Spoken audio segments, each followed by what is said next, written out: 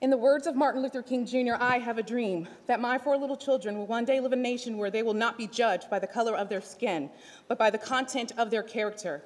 Now I have a dream that we will implement love, not hate, or supporting another Jim Crow's agenda. CRT is not an honest dialogue. It is a tactic that was used by Hitler and the Ku Klux Klan on slavery very many years ago to dumb down my ancestors, so we could not think for ourselves. CRT is racist. It is abusive. It discriminates against one's color. Let me educate you. An honest dialogue does not oppress. An honest dialogue does not implement hatred or injustice. It's to communicate without deceiving people. Today, we don't need your agreement. We want action and a backbone for what we asked for today, to ban CRT. We don't want your political advertisement to divide our children or belittle them. Think twice before you indoctrinate such racist theories. You cannot tell me what is or is not racist. Look at me.